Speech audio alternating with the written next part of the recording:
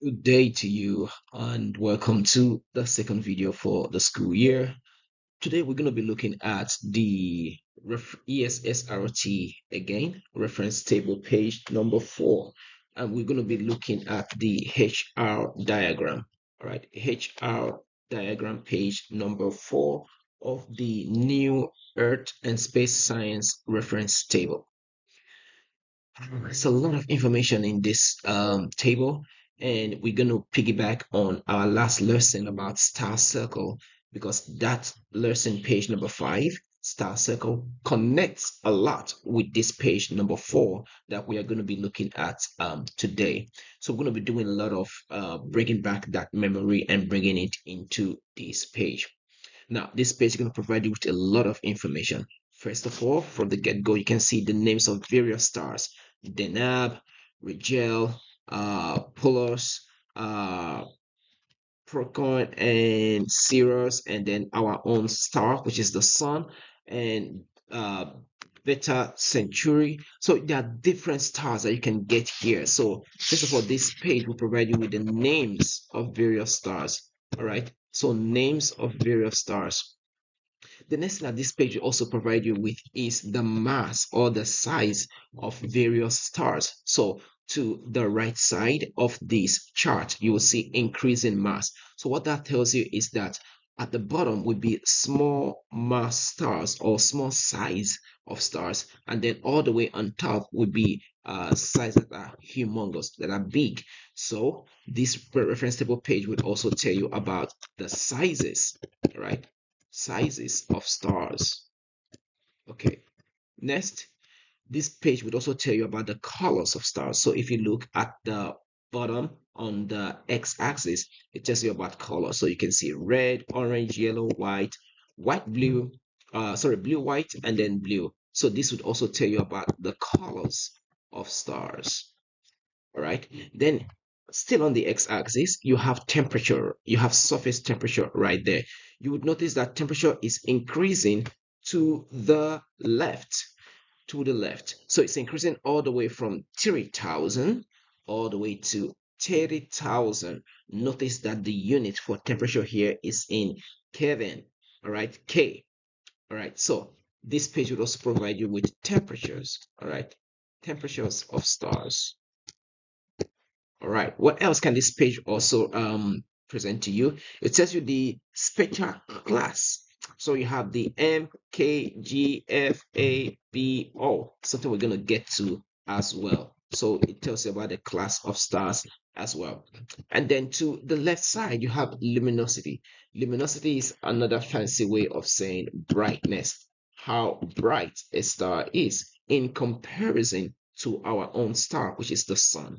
So you notice that the luminosity or the brightness of the sun is 1. Okay, so if a star is not as bright as our sun, it's going to have a number lower than 1. If a star is way brighter than our sun, then it will have a higher number, such as 10 or 10 to the power of 2, which is another way of saying 100. 10 to the power of 3 is another way of saying 1,000. 10 to the power of 4 is another way of saying 10,000. And then to the power of 5, 100,000. To the power of 6, that's 1 million. On and on like that. Lastly, this would also give you an idea the radius of a star.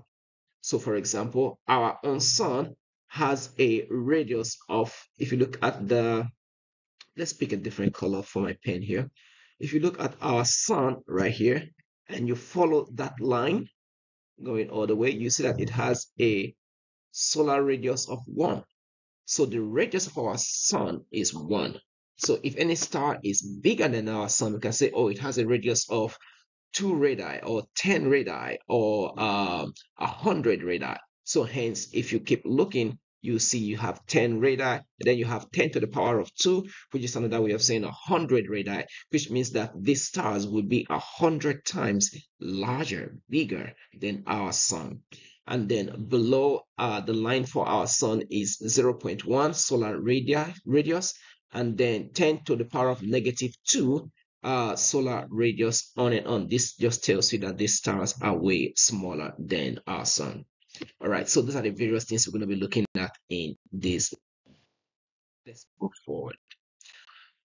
Here I provided a more colorful idea of the HR diagram, um, so that I think it will bring something home for you when you look at the color version of it. All right, cool. We're gonna get back to this color version in a minute, but I just wanted you to note that to the right here, you have more red to the right, and then in the middle you have yellow and white and bluish white, and then all the way to the left you have blue colors. All right, and notice that these blue colors, they are way hotter, having a temperature of 3000 Kelvin or higher. And then on the left hand side, where on the right hand side where you have the red, they have a lower color as low as 3000 Kelvin. All right, let's move forward. Now, picking back on our last lesson about star circle, what we're going to learn here is that we first will learn from that lesson that stars, when they are being given birth, so they are formed in a nebula. And then once a star is formed in a nebula and nuclear fusion starts, the star starts emitting light. Now, if that star is an average star like our sun, it comes out as yellow, all right, or something around white or bluish white. So our sun is right here to the left side of the diagram, and you see that our sun is an average star, all right? An average star if you are to draw that line downward. And then you see that our sun would live for a very long time, living for billions of years, all right? So our sun will live billion because its average star is small. So it's going to live for billions of years before it will get to the next phase called the giant phase. All right. So every star, once they are born, they move from the main sequence. Main sequence is another way of saying that the star is young. So main sequence simply means the star is young, or the star is in its early stage. Okay, so all of these stars that you see in the HRO diagram in this diagonal fashion here, all of these stars are main sequence stars. So I think that is a major annotation you need to make in your reference table right now. So I'm going to underline the word main sequence. It's already written in your reference table as well. So below that main sequence, you can just indicate and say early stage, early stage. So which means these stars are young. All right.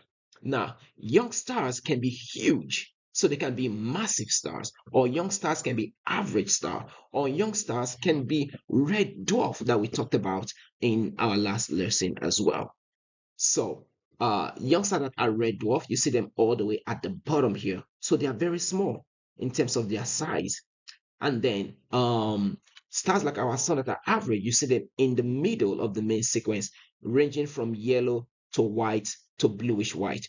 And then humongous star, massive stars, you see that they are mainly blue in color, and then they are on the upper end of that diagonal of the main sequence. Remember, mass increases upward.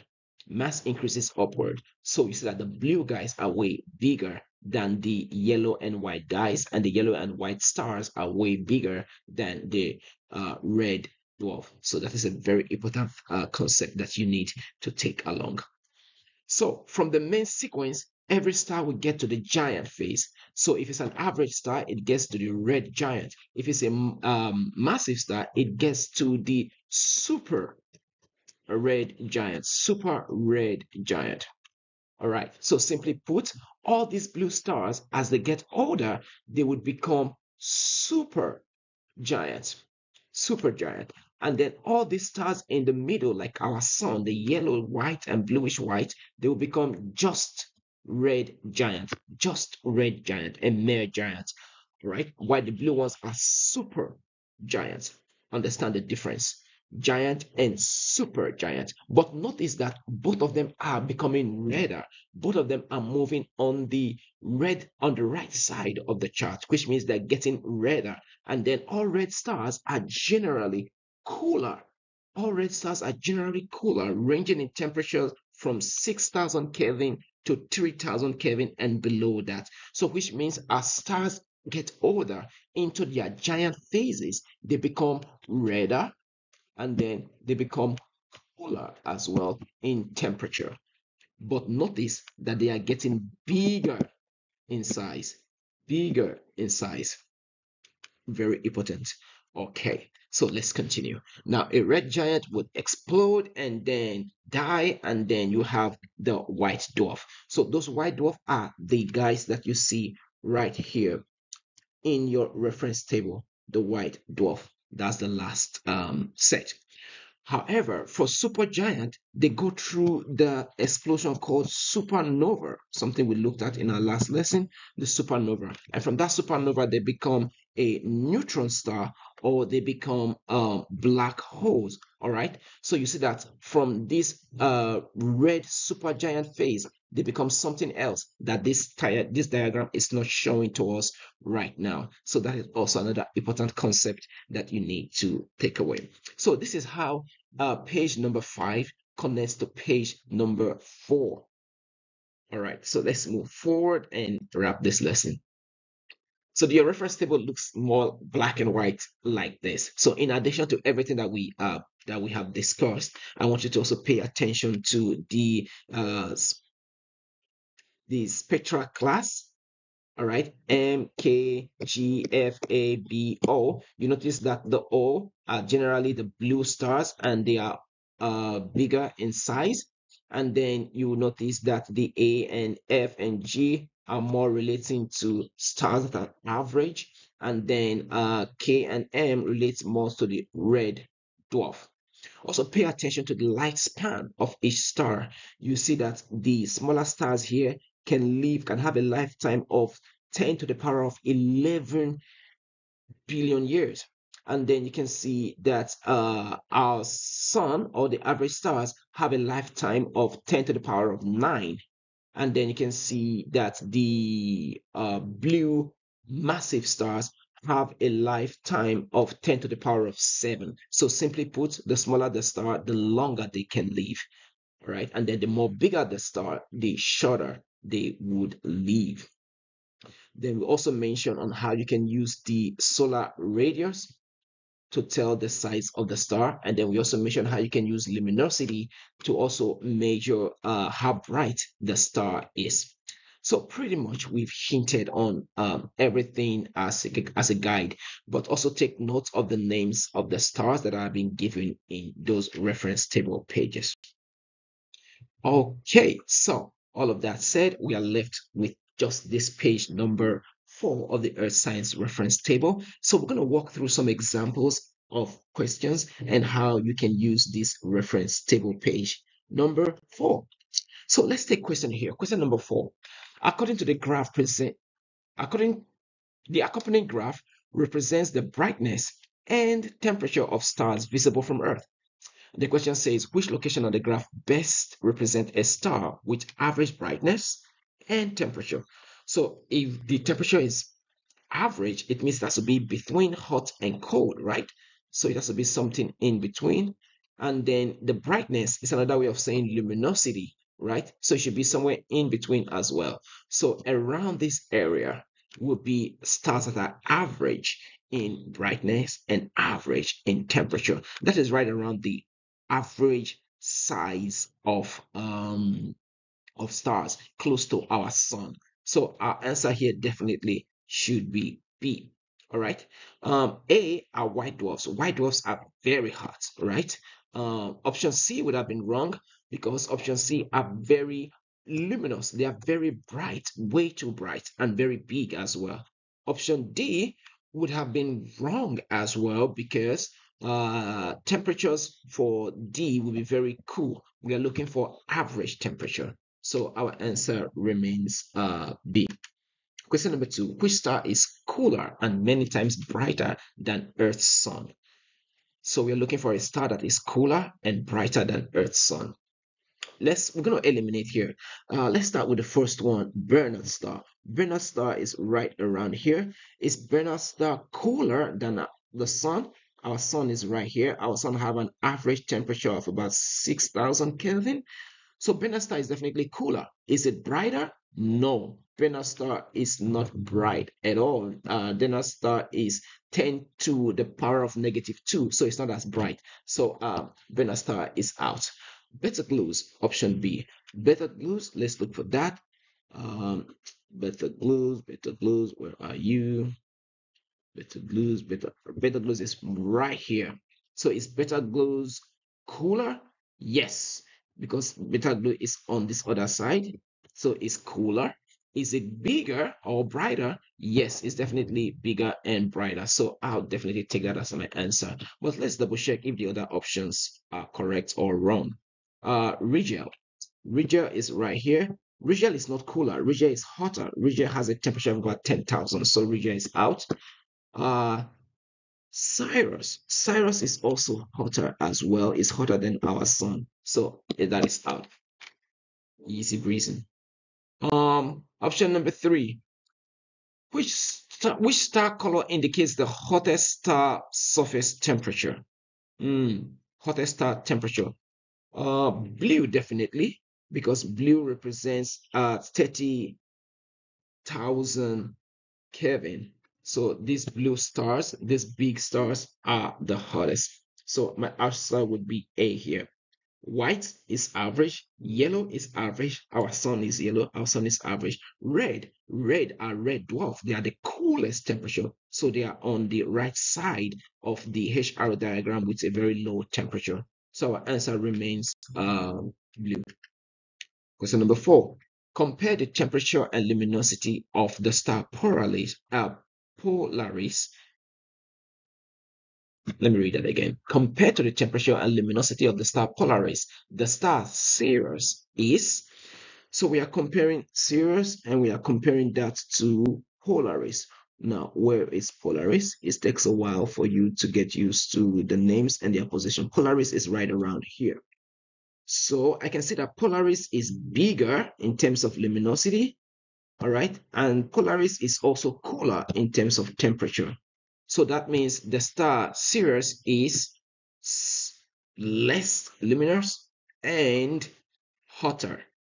So cooler will be out of the way, cooler will be out of the way.